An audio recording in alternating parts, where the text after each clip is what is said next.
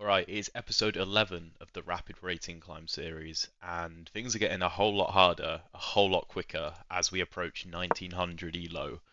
We'll start with e4 in this game, and we get a Sicilian defense. If you know my channel, you know what I'm going to play. a3. Going for the a3 Sicilian. Really gambity line, popularized by Gotham Chess. Yes, I did learn it in one of his courses, which I would recommend, honestly. They are pretty good. You do have to learn a lot of the lines by yourself, just through trial and error and computer analysis. But it gives you a great basis. By the way, new setup. If you're new to the channel, this looks like a new setup. If you've been around, you know this is the old setup. I prefer it. It's my uni setup when I'm at uni, because I was off for Easter. Anyway, chess. Let's take on d5. And now the queen comes out. And this is like a Scandinavian, right? This is a Scandinavian defense, except there's pawns on c5 and a3. So who does this benefit? I would argue white. Reason being is because normally the c pawn goes on c6 to control these light squares because they're quite weak in the black position after the d pawn disappears. Now that those squares are not occupied by the pawn, there's a good chance I can take advantage of them with a knight move or something later on in the game. Sure, e6 could be playable, but e6 will either block the bishop in, or if the bishop comes out and then e6 is played, this diagonal is going to be very weak because the bishop won't be able to come back to defend. With me? Cool. So, I think I'm just going to develop normally. Knight f3, bishop to g4 could be an annoying pin, but we do have the tactic of bishop takes f7 check, king takes, knight e5 check, forking the king and the bishop, and even though this knight protects it, we'll have a knight and a queen attacking it, so we will win back the piece with the pawn on f7 as well. So it'll be a pawn up with further compensation because the king will have lost the right to castle. So knight f3 sets a really nasty trap. I don't expect my opponent to fall for it. He goes knight c6, and that stops the idea because now the e5 square is controlled by the knight. So bishop g4 is now an idea. Maybe not a threat, but an idea. So I'm tempted to play h3 just to stop that from happening. It does use a tempo, which is a bit annoying. But then the question becomes where this bishop goes. Maybe it goes to f5. Looks like a nice enough square for it. We could go d3 to try and blunt it entirely. So I think h3 makes sense. There's no rush to castle. Our king is in no danger. One of the downsides of the opening is the fact that black can play a move like e5 and take a very big center. But d3, and I'm happy to sit back and try and let my pieces work their magic. So e6 is played. This blocks the bishop. So we stopped it from going to g4. Our opponent clearly didn't like putting it on f5. It's not really a typical Scandinavian idea. In the Scandinavian, the bishop tends to go to g4. So e6 is played instead, preparing to castle. So I think I'm just going to castle, play it simple, bring a rook to e1 maybe, try and take some more control of the e5 square, maybe d3, something like bishop f4 or bishop g5. Looks nice. And our bishop is very nice on this square. It can always transfer to b5 if it wants to, but obviously no need to rush anything. Let's play d3. I mean, rook e1 and d3 are interchangeable, really. Just get our pieces out. My only concern is bishop f4, knight d5 attacking the bishop and forcing a trade, which I don't think I'm a fan of. Now, bishop g5, knight d5. Then I think I take, because if we trade the dart squared bishops off, is that good for us? I don't know. Maybe we want to keep the dart squared bishop. So rook e1, I think I prefer just a bit more non-committal because I'm not sure where I want to put my dark squared bishop yet. It's a logical move, looking to play b5 and kick the bishop back. But that's kind of our argument for why a3 is a good move. Like I said before at the start, it's a Scandinavian except c5 and a3 are played. So after a6, we can argue that the move a3 was valuable because now we can put the bishop on a2. b5 will not come with tempo, and the pawn on d3 helps to stop any c4 ideas to try and lock the bishop out of the game, which is common if this pawn isn't on d3. If c4 can be played successfully by black, my bishop is going to have to try and transfer itself to another diagonal. It's very annoying to try and play. So, let's see. Bishop g5 or bishop f4. I think I need to make a decision with the bishop now. Bishop e3, I have the same problem with knight here. What I could do is go bishop g5, and if my opponent tries to play a move like knight d5, if we can trade, and then I can put my knight on e4, targeting the weakened dark squares once the dark squared bishops are traded off. That could be a nice idea. So that's on my radar. Okay, it's logical. This is an interesting position because the center is very open, and because there's no pawns locked against each other or anything like that, and there's not really many advanced pawns in the center either. You could argue c5 is, but other than that, not really. So we're looking for tactics in a lot of situations, really. Queen e2 might set up ideas of bishop takes e6 in the future. Just thinking about queen e2, knight d4. Because if we take, then pawn takes, and I don't like that. Because then the c file is open, and b3 is weak. Although maybe we can just play bishop b3, actually. And then bishop b3 just keeps an eye on the c-pawn. So that's an option. But if, okay, queen e2.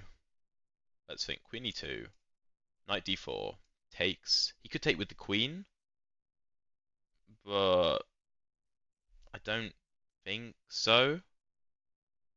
I don't think he will. I would assume he plays c takes d4, attacking our knight. And then where does our knight go? Because e2 is taken up by the queen. e4, we don't control well enough. So I think that's the problem, is where the knight goes. So maybe just queen d2, supporting the bishop and connecting the rooks. Maybe that's the best course of action. This opening certainly isn't that exciting, but you're not always going to get exciting openings, even though that is typically my playstyle. So I've got to just try and grind out this position, try and get some small advantages, play principled chess, you know, just develop the pieces to their most natural squares, make some tactical threats when possible, and see what comes of it. Chess is not always as spectacular as you might like. You know, you've got to be able to win the boring positions. So, okay, our bishop has plenty of support, so there shouldn't be any problems if this knight moves. So, might be ideas of knight e4. But the problem is if knight takes, pawn takes, the structure is absolutely symmetrical, and our opponent can just trade queens. Okay, knight d4 is a move that I was expecting. And my idea is to take. But now, because we went queen d2 rather than queen e2, the knight has the e2 square to go to. which is the big difference, at least in my head. Now I'm thinking of taking here, because if he takes on c3, the bishop comes back and we're up a pawn. If takes takes, maybe we have knight e4, and the knight's quite well situated, blocks off this bishop's diagonal, puts pressure on the bishop. He does have the bishop pair, but the center is kind of closed, and as long as we maintain control of e4, we can keep the center pretty closed. So that's a potential. Or we have knight e2. I feel like we're too passive there. I feel like that's too passive. So I'm gonna take, which looks odd, just trading the bishop for the knight voluntarily. But I think our knight will be really nice on e4. And if he does decide to take, then we have an opposite coloured bishop position. Ooh. I think he missed the bishop could retreat. This is what I was on about, like, in these kind of open center positions, there's going to be tactics. I think he must have missed the bishop can come back. Now our bishops are looking incredible. So the game is looking up. Again, I didn't do anything spectacular here. I just posed problems for my opponent, you know? Just asked him questions, and eventually, if you ask enough questions, they're going to answer one of them incorrectly, if you get what I mean. So, okay, we're not winning or anything. Don't get it twisted. Bishop b3 looks natural, but I'd rather get my rooks a bit better developed first. This bishop's probably coming to c5, which could be quite nice for him. I don't really want to play d4 because it blocks off my own bishop. Maybe bishop e5. Maybe bishop e5. And then if the bishop comes to c5, then d4. And then this bishop isn't blocked out, and it can always retreat this way to the king side. We're also setting up c3, d4, or bishop b3 to keep an eye on the c2 pawn. Also stops this bishop coming to d6 because, you know, we're contesting the diagonal. I'd also like to bring the queen to f4 if possible to support this bishop. But we're going to have to play c3 or bishop b3 first so that the c2 pawn doesn't fall. Queen f4 straight away, then we have queen f4 straight away, bishop d6. Can threaten mate with queen g4 on the g7 pawn.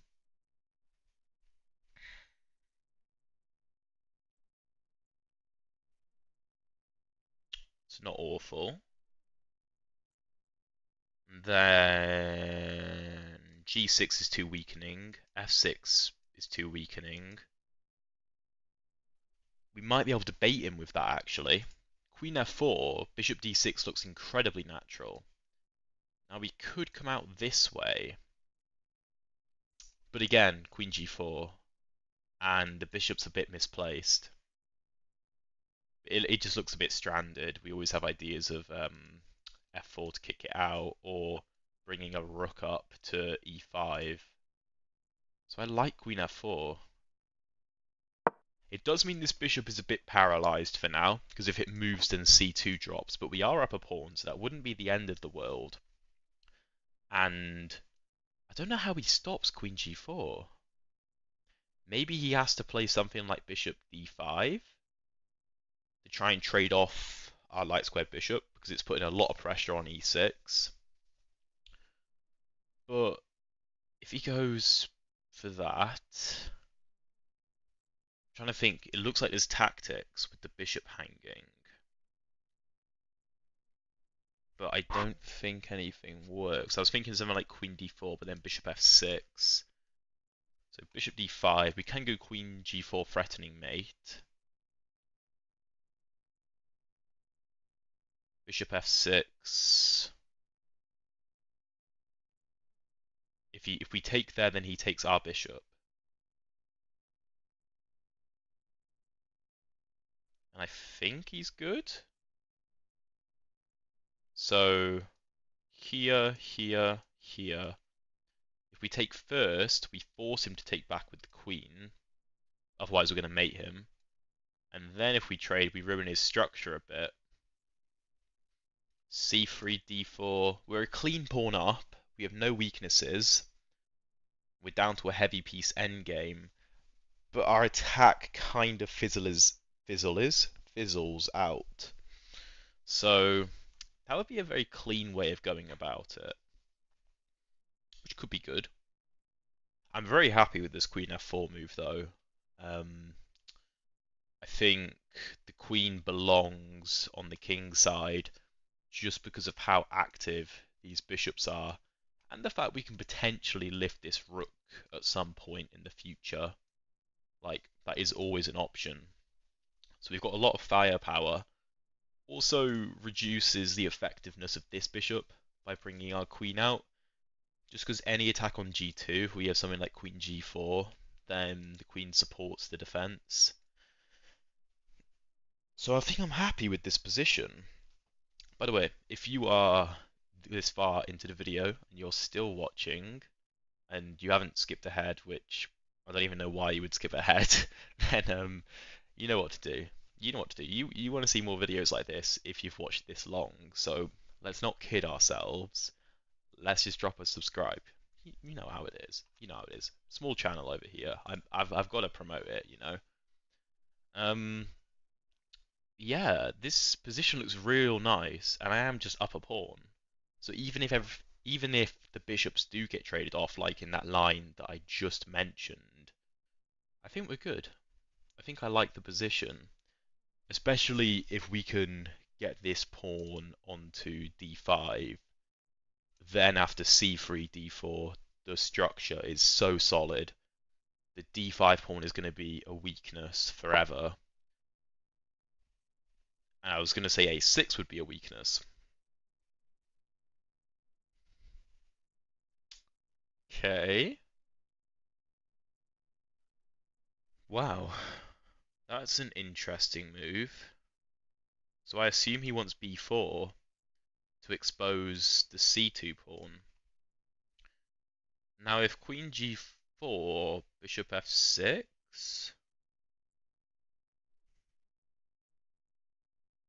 I guess for now bishop f6 doesn't really work because we just trade everything and double his pawns, but what we could do is go bishop b3 here, and if b4 then take... Oh, we're actually controlling b4 enough times.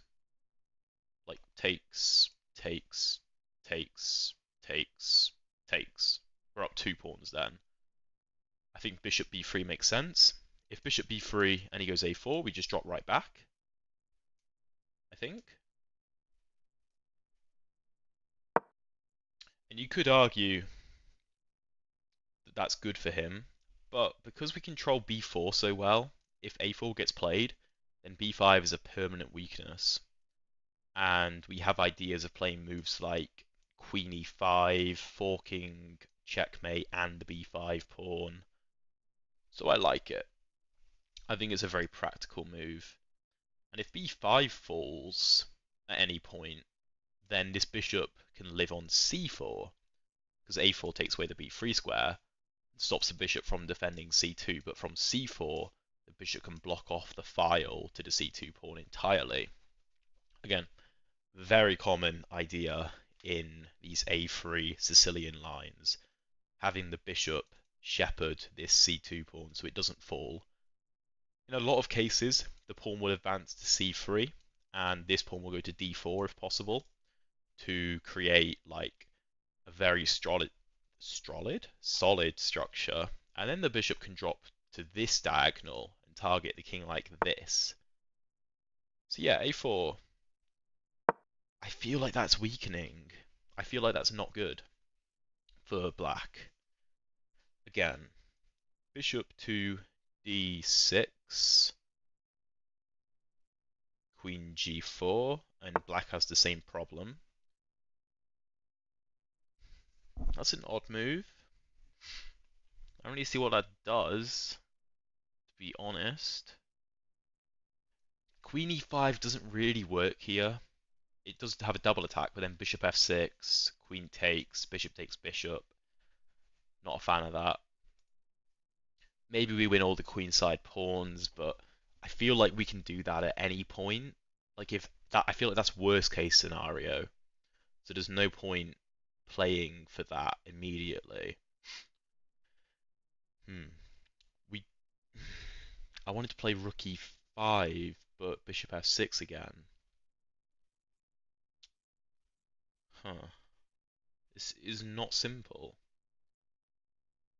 Rook e2, defending c2, giving the bishop a chance to move. That doesn't look bad.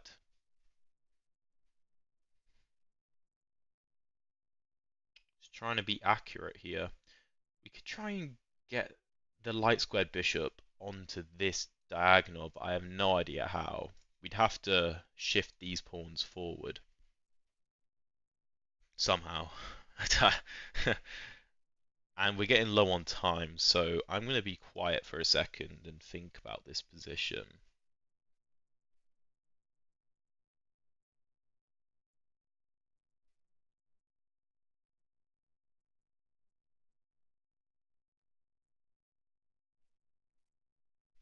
Ooh, actually, if queen e5... Oh, come on. Come on. Don't freeze up on me. Queen e5, bishop f6, queen takes b5, does come with an attack on this bishop. Bishop takes bishop, pawn takes bishop. Rook c3 isn't playable because this bishop hangs. And if the queen ever takes on a4, then c2 is defended. So we could actually just clean up all the queenside pawns, and then we should be winning. So I think I'm wrong. Might be best case scenario, rather than worst. Just checking there's no threats with this bishop, but the queen can't come out to d5 because our bishop controls it, so we're all good.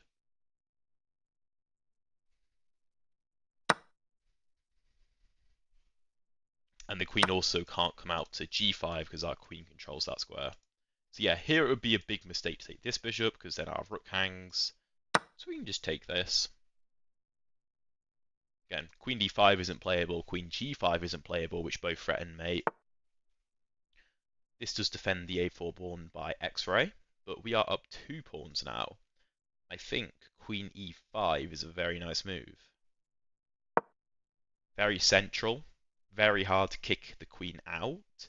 Also hinders this queen's mobility. So we can kind of just get the pawns rolling a bit. Although it's not simple to do so. But we are up 2 pawns, so let's not complain about the position just being up 2 clean pawns. Doubled passed pawns. It's not going to be easy to get them through. I'd really like to win this a4 pawn, but it's not going to be simple. Queen is attacking here.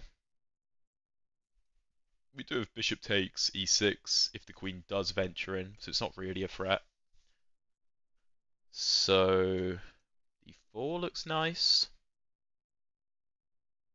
Looking for this. Oh yeah, that looks really good. Trying to play on the pin. If we get d5 in, that's game over. And if our opponent somehow defends it, then c4 and c3, and we can keep pushing. Or c4 might even be threatening d5 at some point. Again, queen a3 is not a threat, because bishop takes e6. Queen is under attack by the rook, and our bishop is attacking his rook, so we can't do that. c3 looks a little weak right now, but d5 is such a big threat that it doesn't matter, and this pawn can always go to c4 if we need to, where it will be defended by the bishop. If the pawn goes to c4, then the queen can take. because the bishop can't really go anywhere useful with the discovery. I mean, the bishop can only go to b3 or b1. b1 hangs a rook, so b3 would be the only move. And, ooh. What? That's a free bishop.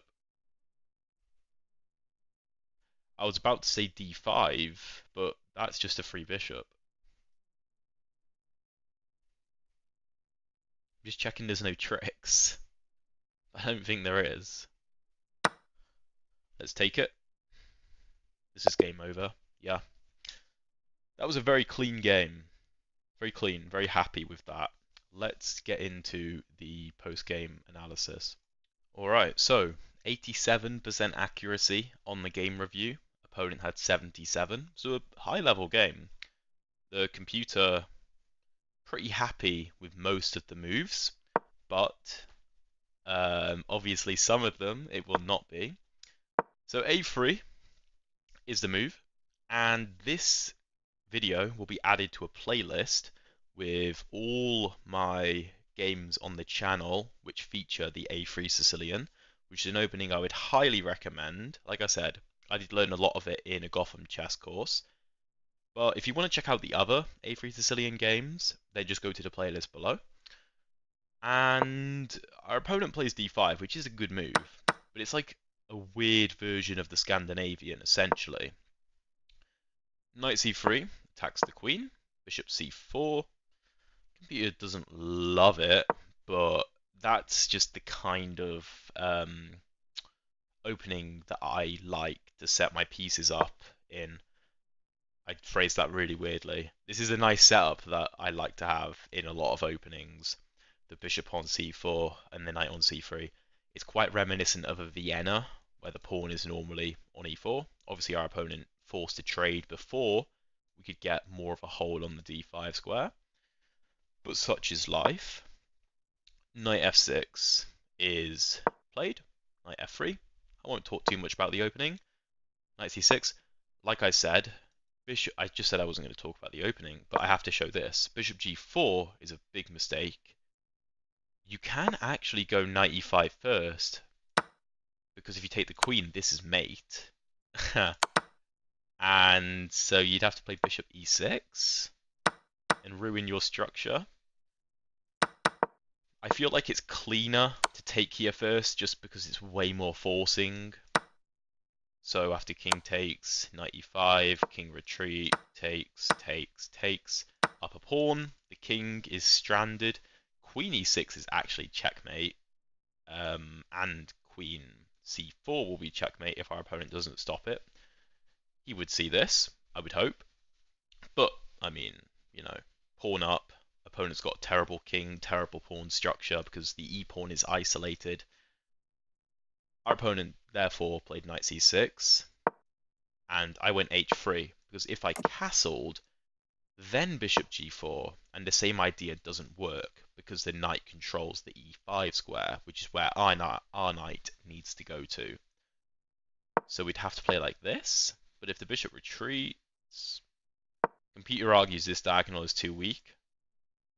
I don't know how I feel about that. Moving the bishop a second time, I didn't want to allow this, so I went h3. e6, castle, bishop e7. Computer says it's slightly better for black, and it's probably correct because the c-pawn is controlling the d4 square, which is very important. We don't have quite the same grip on the e5 square.